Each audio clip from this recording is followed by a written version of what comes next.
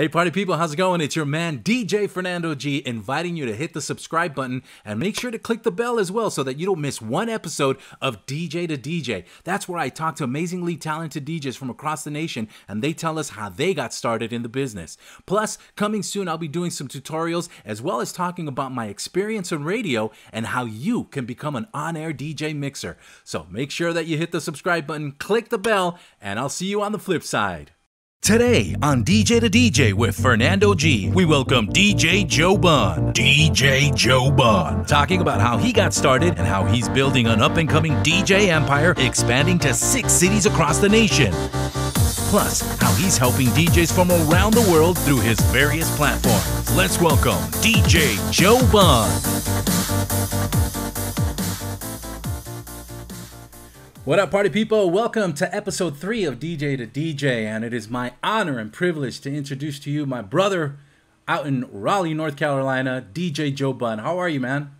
What's up, my man? How are you? I'm doing good, man. Doing good, man. I'm just really jazzed to have you on board here and be chatting with you a little bit about how you got started in the biz and how you created the empire that you are building now, my friend. The empire. I like that. It is truly an empire, man, because when people start hearing what you're doing, man, it's wild. It is kind of wild. You're right. It's been a long ride, That's good. Hey, I'm not seeing the record icon here. We are recording. Yeah, right? yeah, we're recording. We're up in. Like, if we have a great conversation and you say I forgot to hit record, which I've done before, by the way. Yeah, no, we're up and running. What I see on my end, you don't see on your end. But, okay, but I'm like, this guy's got a radio background, like he knows what he's doing, but I just need to make sure. Yeah, no, we're rolling. So let's start off with your beginnings, man. You started off in at the age of 14 over there in North Carolina. So how did you? I was 13, 14, and just caught the bug early. Really didn't even know technically what a DJ did, but there were so few people doing it in my town that, and there were these little teen kind of pop-up parties, that your parents would take and drop you off at. Right. And we always would make fun of the DJ, and I was like, man, I surely can do better than this guy, right? And, I guess eventually we ousted him and, started taking my parents' home stereo, Marant's home stereo, and setting it up. And, that was the start of it, was just doing those teen club parties. And then a guy, went out of business and, or he didn't go out of business. He sold me his business because he wanted to become the golf pro instead of the local DJ.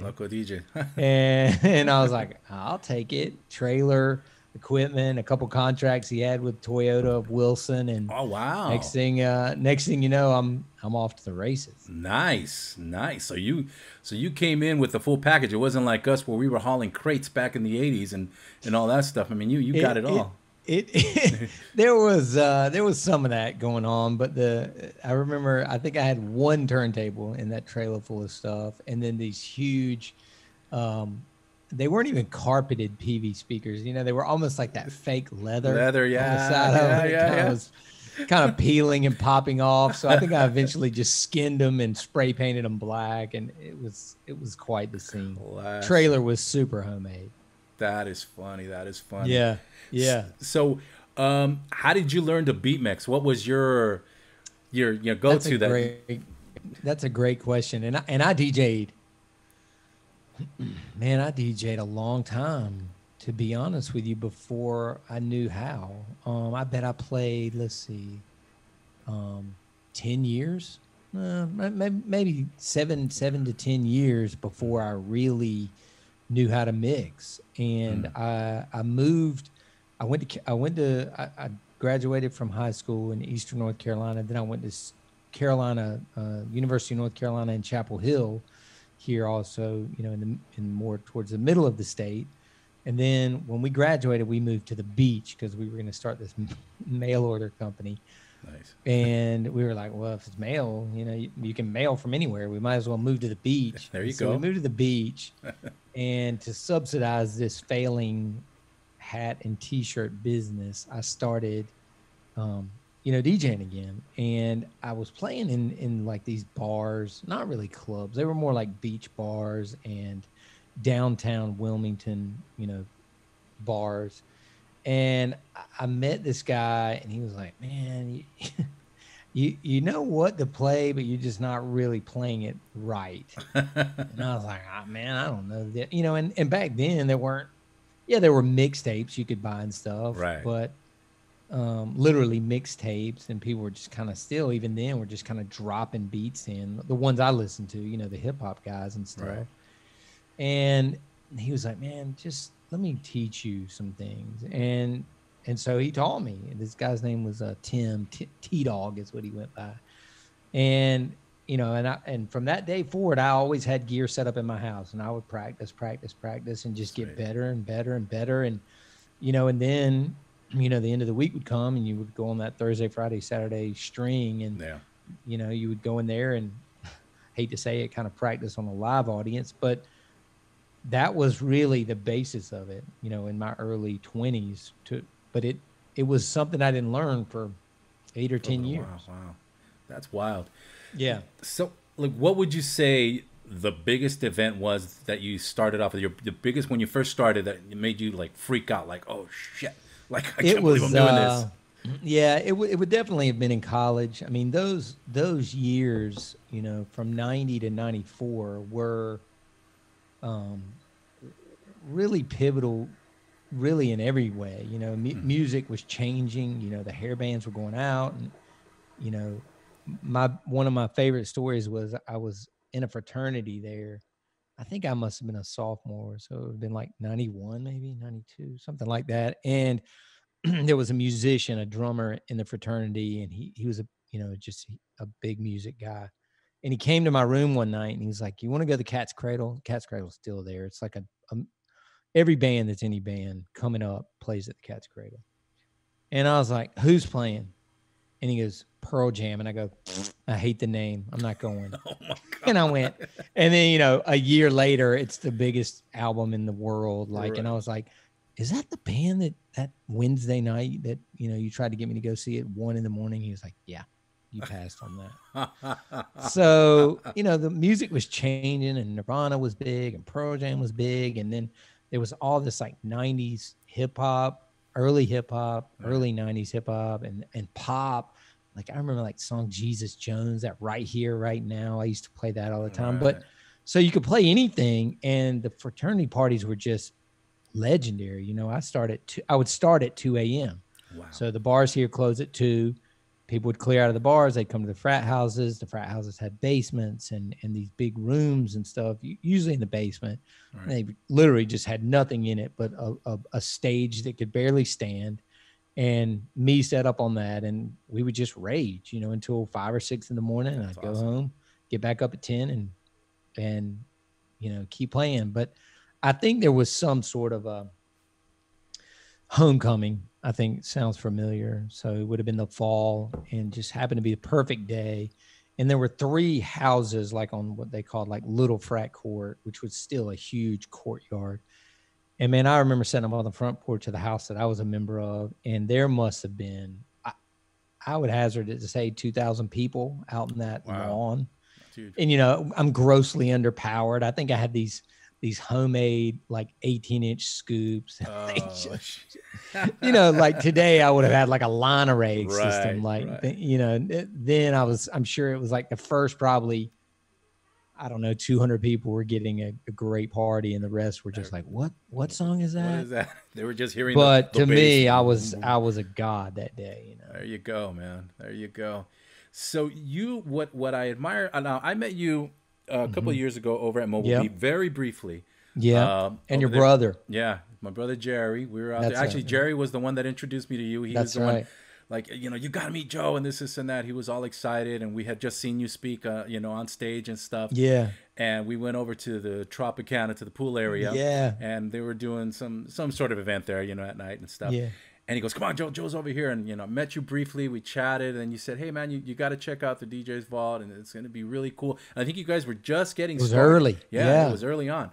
And, so when I got back, to Los Angeles, I started looking you up and seeing who you were and all this stuff.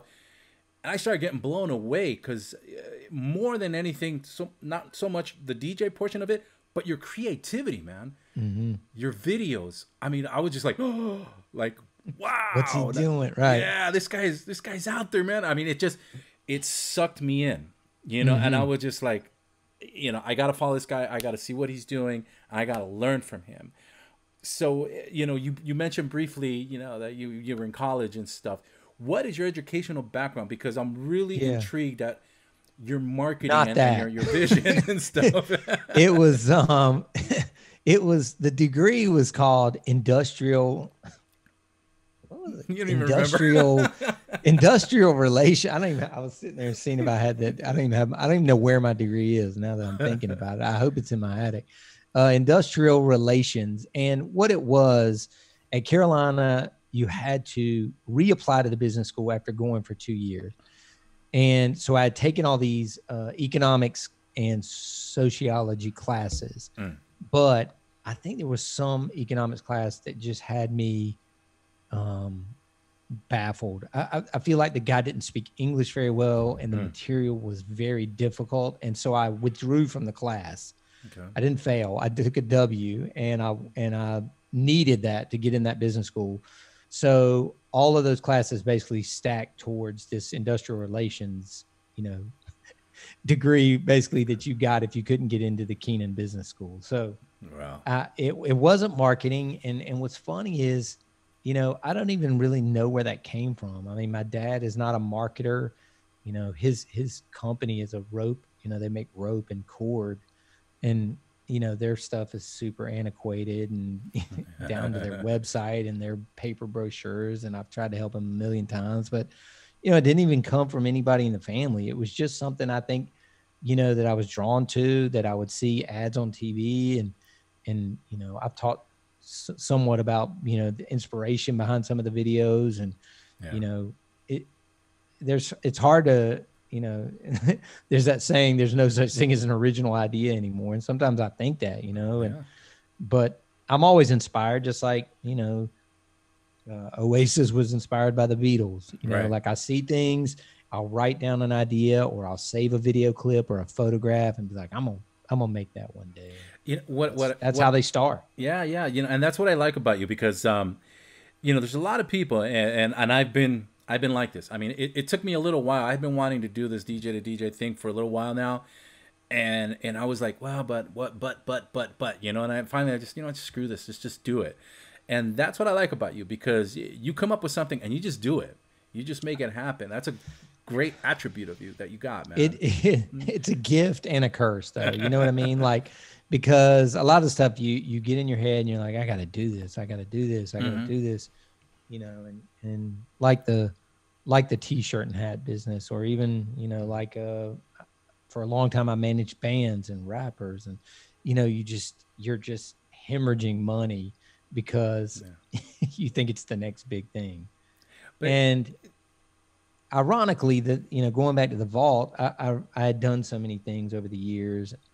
I had bought classic cars to drive brides away from their weddings, and I had clothing companies, and I had managed rappers, and I had got my real estate license. I had sold cigarettes, I had sold Red Bull, and just all these kind of like in between hustles, all the while DJing.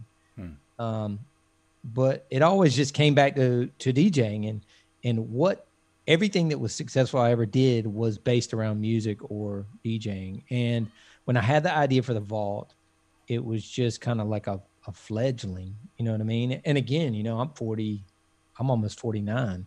So this was last year, 48, and sometimes it's harder as you get older to come up with an idea that you think is going to work. But I remember, the first three pieces were those three videos I had been selling after I spoke: hiring the music, marketing the music, selling the music. And those had done well, sold a few hundred total of those. I think they were like $99 each. And then, so those were the first kind of things in there. And then I met that guy, Dominic, that was really good at the Facebook advertising, and he helped kind of blow it up. But I remember before we went live, I had rented out the basement of this hotel in Durham, which used to be a bank, and it had that vault, an actual vault in it, because you can't take a vault out of a bottom floor of a 6-story building. Right. And they would rent it out for like little parties and stuff. It was that big of a vault. And I remember I was like, the day before, I was like, oh my God, dude, we're doing the launch inside this vault. As long as they've got Wi-Fi, we're doing the launch in the vault. And I remember right before we started recording or going live, like we were counting down, and I looked at that guy Linus that still shoots my videos, and I was like, "This is going to be huge." And he was like, "What do you mean?" I was like, "I don't know, man." And I don't think I've ever really said that and felt like the way I do right now, but I think this is going to be huge. And sure enough, that night it was just like people were signing up, boom, boom, boom. Dominic was like, "Don't stop talking, keep going," like. And then it just kind of, snowballed from there. I mean, we have 1,200 members now. Yeah, man, it's pretty huge. I mean, it took me, like I said, I'm always slow to pull the trigger, but Yeah. I was just kind of like watching, and I kept going into your, what you were doing on Facebook and stuff. And sure enough, when I went in there, I was like blown away. I mean, seriously, I mean, I've been DJing since the age of 9. Right. But I didn't start doing parties till I was like 15 and stuff. And then I was doing weddings, and we're talking back in the 80s and stuff. And it wasn't until I actually got out of radio that I decided to open up my business. And I've never, my background has been more on-air radio personality, production, and event marketing for radio stations. So it was kind of a weird transition coming out of that. I was trying to market my business like a radio station, which was completely wrong. Yeah, yeah. And so the DJ's Vault is what put me on the right track to marketing it correctly. So let's talk about the DJ's Vault. So for the people that don't know who it is, I'm DJs here locally in Los Angeles that may be watching, explain what the DJ's Vault is. Man, it's one of those things where, again, it started with these 3 videos that I was selling. One was about marketing your DJ business. It was about an hour long, but 20 minutes of it were these videos that you speak of that we make, once a year. The other one was about how we sell, when we meet with couples. And the other one was about how I find, and retain good DJs. Like I think we have 18 here just in the Raleigh office. Wow. And so that was the basis of it. But then I'd also written for Disc Jockey News, Mobile Beat, this magazine, that magazine over the years. I probably had 100 articles already written. So I was like, man, what's the probability somebody even saw that magazine? You know what I mean? So I'm gonna put all these articles in there. And then there were all these like documents that we used at Bunn DJ Company that were internal. Okay, let's add those. And now let me start bringing in all my DJ friends from across the country to give their take on certain things, because I certainly don't know everything. And that's when we started the webinars pretty much every week or every other week. We brought in Mike Walter and Jason Janai. And then, now we've kind of gone into people that aren't even DJs, that can help DJs. Right.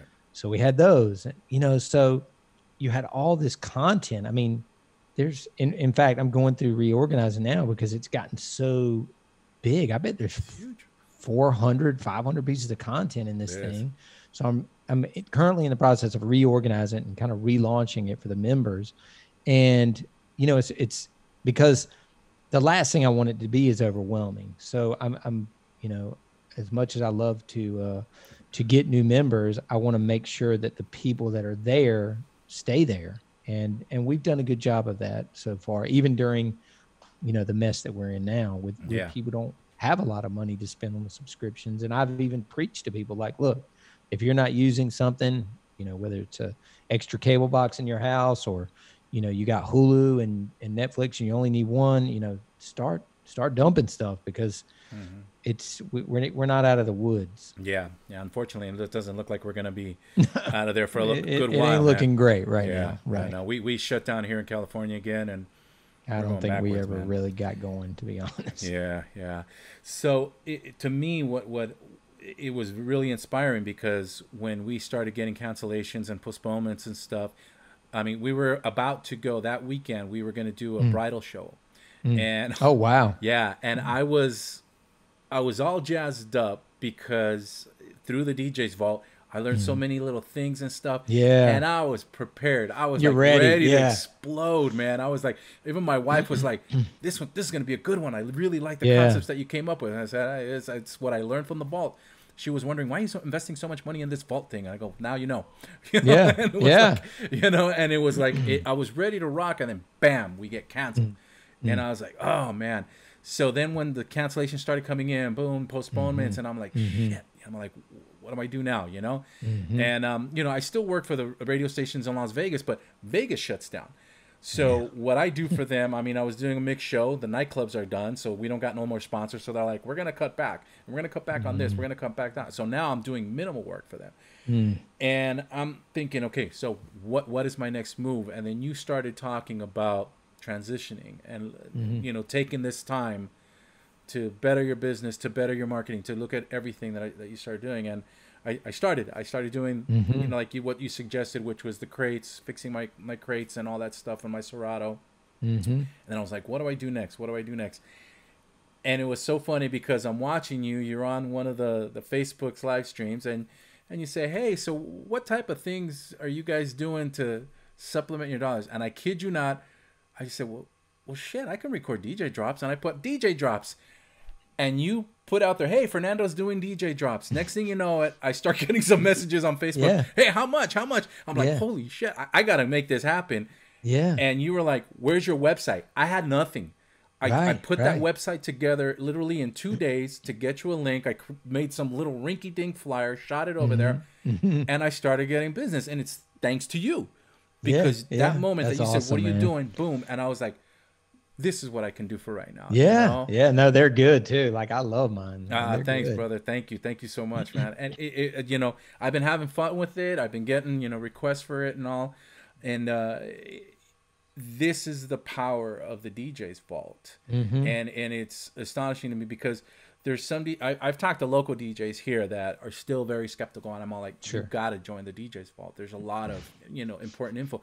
And the cool thing about it is that you got, information about marketing, you got how to deal with social media, all these elements. So it's not just, sometimes they kind of misconstrue and they think, oh, it's just DJs teaching other DJs how to mix.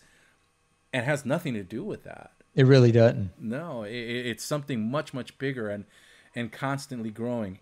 It's community, man, really, at this point. Yeah. So you were also on the board of the International Live Events Association and National Association of Catering and Events. What was that like, bro? I was for our local chapters, not the national ones, but yeah. Man, I mean, again, both of those, NACE and ILEA, are lucky that we have each here in Raleigh, which Raleigh is not even the biggest city by any means in North Carolina. Charlotte probably is, but we're lucky to have both of those chapters here. I've been a member for over a decade of each of them. And, being on the board, number one, just being a member is important because all the big, wedding and event people are players there. Right. And going to those events and networking and sponsoring, which means, we set up a sound system. If there's a speaker, we play the background music when people are coming in. And even like volunteering to be on the board for whatever those couple years that I did that, for each of them probably. And I don't think I was never like the president or vice president. I was probably communications or something of that nature both times, or maybe events, like helping, pick who we're going to have come speak or whatever.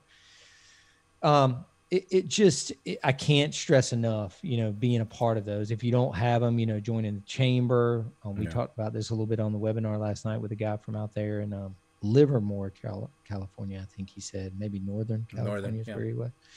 And, and he was talking about in this Tri-Valley area, that they didn't have anything for a while, and he started his own, and now it's got 700 members in it, so it's just one of those things where I believe so much in the power of networking and being in those groups, whether it's the chamber or, the business international groups or whatever.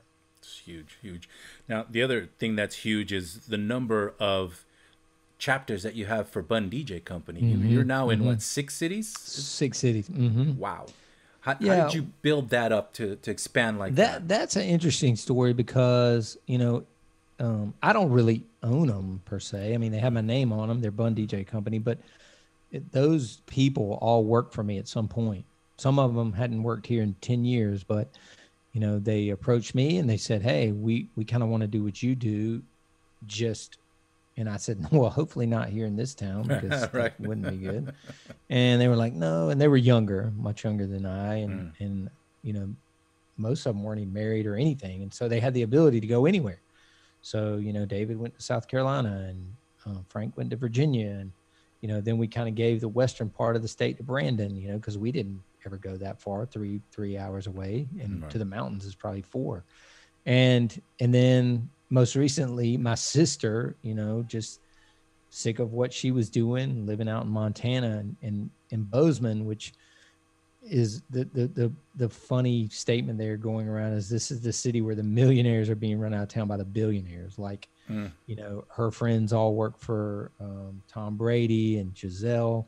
I mean, her son's in daycare with Timberlake's son. Like, it's like it's that kind of place, you know, where these celebrities and athletes and tech, you know, gurus go to get away from LA Yeah. or New York. You know what I mean? Yeah. So, Yeah. and there's so, and it's gorgeous. Like, it's, you know, Yeah. Montana's 5 beautiful. months out of the year in Montana is the prettiest place you'll ever go, Yeah, you know? it's So, beautiful. you know, so she wanted to get in the game, and she's, you know, other than what happened this year, she would have been doing great. So, you know, she'll hit the restart button for 2021. Sweet. And you also have there's an office in San Diego, correct? San Diego as well. Yeah. Sweet. Steven had not worked for me literally in a decade. And he saw, he kept seeing me post about, you know, the other offices, and he saw me coming out there a lot because I was doing videos with Angel and Raj and those guys over at BPM Supreme. Okay. And so we reconnected, and you know, I kind of coincided the trips to BBM Supreme with helping him interview and hire guys for the office out there. So it all worked out. Sweet. Sweet. Now let's talk about evolving the vault and your DJ business, and now you got Bunn Gear. Let's talk about that. Right. So Bunn Gear, I always wanted to have a product, or at least wanted my name on a product. I think I really probably wanted like some sort of signature mixer, but I was never that good of a mixer, or a, you know, a DJ or a scratch artist, or a turntablist, if you will. And so, and I was really just fed up with the way that we were setting up. I mean, even still, you know, plenty of my guys will show up and the 6-foot table is there and they'll throw their gear on top. And listen, is the cord management to absolute perfection? You know, yes. You know, does it still look professional? Yes. But it's just, to me, doesn't match the brand. Yeah. So I started building, first I started building a fiberglass version that we called Vision DJ Designs. And that was probably about 4 or 5 years ago. We sold a few of those, very hard to build. We were building them one at a time. One of my DJs is a fiberglass expert. And, you know, it was just not profitable, quite frankly, and just super time consuming building them one at a time. And then we, you know, refocused. We found somebody to engineer and build them in New Jersey, just from some research that we did. And so we made it out of this super lightweight aluminum, and we bought a run of 100, which we just sold the last one, I think, a week ago of. So other than the last few that are still on their way to the people, and then I think we have like 7 sets of bags, which were also made in the United States, that, you know, that you carry this portable DJ booth around in. You know, the orders are fulfilled. You know, the question is, what's next? Or would I place another run of 100? And I don't know, man. I mean, just between us and the people listening, I don't know that I would do it all over again. I don't know if it was because of the COVID thing. UPS was not kind to a lot of our products or pieces. Everything was delayed, as you can imagine. You know, even though it was made here, you know, we had delays, and the bag factory shut down, and this, that, and the other. It's tough to say what the future holds. You know, I don't know that I'll miss the product business if I get out of it. You know what I mean? Or I think maybe if I did something else, it would be way cheaper which is what I originally set out to do, and it just wasn't possible, and maybe way simpler. You know what I mean? It would be maybe a sexier table or facade type thing, and it would come in under $9.99. That would be my next goal. Well, knowing you, I think you'll reach that goal. I think I will. Yeah. I don't think I've even really told anybody that goal. Maybe that's the big revelation on this podcast. It's possible. So a couple of years, I also met who is now a good friend of mine and has actually collaborated on my radio mix show in Vegas, Aaron Trailer. Yeah. He and I met when we were both part of the PVDJ takeover a couple of years ago at Moby. I met Nate and DJ Jess and all these amazing DJs from across the nation, and it was just really cool. And Aaron and I kind of hit it off. You know, he has a radio background, I have a radio background, and you know, I started doing this. I had just started the mix show in Las Vegas, and I'm good friends with the owner of the station. He's all like, I need your mix show, man. I need you to bring it on board. But I was doing my business and stuff like that. So I said, I can't be doing all the mixes and stuff. I said, is it cool if I bring in other DJs? As long as it's, you know, the caliber that you do, yeah. So when I heard Aaron, I said, I got to get him on the air. And then I heard Nate, and I'm all like, I got to get him on the air. You know, I got to get all these guys on the air. Yeah. So we started doing it. And Nate immediately, the program director, says, I like this guy. I like his style.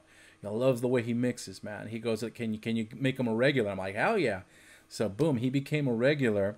And then I started seeing his frame of mind and his creativity and stuff. And he reached out to me when he started the original version of what is now Crate Hackers.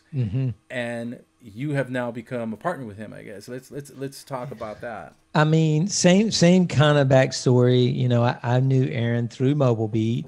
I was introduced to him, and he and his boss in Nashville, Jason Middleton, and I were talking one day. Great guys. I mean, and then during this quarantine, you know, Aaron locks himself in his house, much like you did, and builds this website called like Perfect.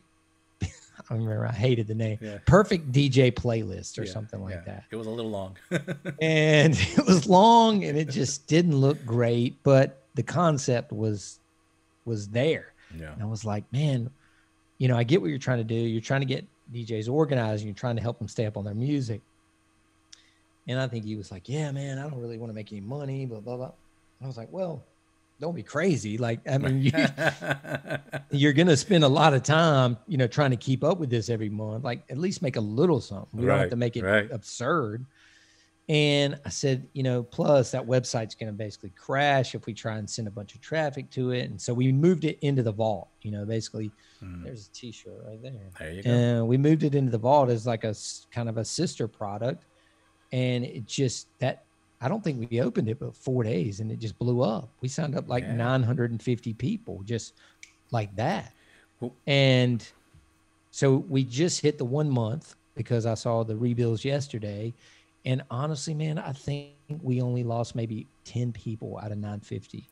You know, so most people, you know, they see that second time rebill and they're like, I don't want it. I'm not using it. But if that many people are holding on, then I know that we have something. Really good. It was definitely huge. I knew it was going to take off because when you guys did the webinar, boom, man, the number of people, it was huge. We crashed Zoom. I mean, it was I mean, it was one of the biggest. It was bigger than the webinar we did when we gave away the DJ. Right? Booth. You know, like I was like, we're not even giving anything away, are we? Yeah. No, it was huge. It was massive. It was funny because I remember I always put my timer on my my little alarm to make sure that I drop it, get in on there. So I log into Zoom and it's like you're unable to log in. I was like, what? Yeah. And I'm thinking, what the heck is going on? And so I said, I hope it's on Facebook. And then sure enough, boom. And then it's like everybody's complaining, can't get in, I can't get in. And I start seeing the numbers. And I paid, it took me a month to get that money back, but we had paid $990 to Zoom to upgrade our thing. But either there was some box we didn't tick off, or we just thought that you paid it. And then that was it. Yeah. And there was something internally we didn't click or something. And so, that was a nightmare to start. But it ended up being a blessing. I mean, not a blessing, but it ended up turning out great. Yeah, for sure. And it's something that, is extremely helpful. And you know, and people definitely, DJs definitely got to check that out. You know, keep Yeah. themselves organized and good quality, you know, versions of their songs and stuff like that. It's really cool. So, what's up next for you, DJ Joe Bunn? Man, you know, I'm sitting in here, and the last, you know, couple months, I've been trying to build out this studio. So I built this studio, and I got this new graffiti vault mural behind me. Very cool. I'm almost ready to show y'all, but I'll make a video about it soon and make sure that it gets out. But I just been trying to build this out as basically like a little content creation lab, you know. So the white room where we used to shoot all the videos for the vault closed down during this whole COVID mess. So we've got a white space in here. I got, you know, one of the Bunn gear booths in here so we can do live streaming or just make mixes. You know, I got monitors here on the desk. I got monitors in the ceiling. I got all my lights set up over back there. Got my podcast mic here, you know. About to order a new computer. I've been hanging the acoustical foam today. Like every day I'm in here just doing, you know, another thing. And it's not even 500 square feet. It's just a room with, you know, hard, you know, white everything and, you know, a big graffiti mural. Just, but it's been already, we shot that video that I posted today here, you know, edited it right here on the fly. You know, we shot all the merch pictures for Cray Hackers in the vault in here yesterday. You know, it's just so easy to walk. My office is right down there, and to walk down the hall, and all our lights are just, you know, in the corner, already on the stands. Like we were having to load up everything, drive 25 minutes, you know, out towards the airport here in Raleigh, set it all back up in the white room. You know, by the time we started shooting, half the time it was lunch. Yeah. Now we just walk down the hall, 2 steps, unlock the door, turn the lights on, and start firing off shots. Yeah, sometimes it's a blessing when these types of things happen, you know. And it's like, like you realize, oh shit, why didn't I think about this before? Why didn't I? Yeah, and I was paying, of course, to go there as well. So. No, well, that's huge. And what I also like about you and your organization is that you really surround yourself with very talented people like Dom and you know the video guys. I mean, you guys really come up with really great quality productions that, like I said, that, you know, it sucks you in, and just, you know, your creativity is insane. It's been a blessing to have you on here, brother. I really appreciate you taking the time to talk to me. Of course, man. One thing that we didn't talk about was yours and Mike Walters' podcast. You know, I mentioned talk about that as well. You know, for the DJs that are listening, if you don't listen to it, it's called the PhDJ podcast, the PhDJ podcast, and it's wherever you would listen, you know, on Apple and SoundCloud and all the main platforms. I think you can find the podcast. But you know, we're 184 episodes in now, I guess. Wow. The new one probably came out today. It usually comes out every Thursday morning. Mike does the editing and drops them on Thursday morning, and you know, we just cover all sorts of topics. What's going on currently, you know, what we like music wise. We know we had a club, more of a hospitality DJ on last week to talk about that side of the, you know, situation he's dealing with. Every week, you know, it's usually like the day before sometimes. Sometimes it could be the morning before, and somebody will be like, yo, I just saw this topic on, you know, this DJ group. Let's talk about this.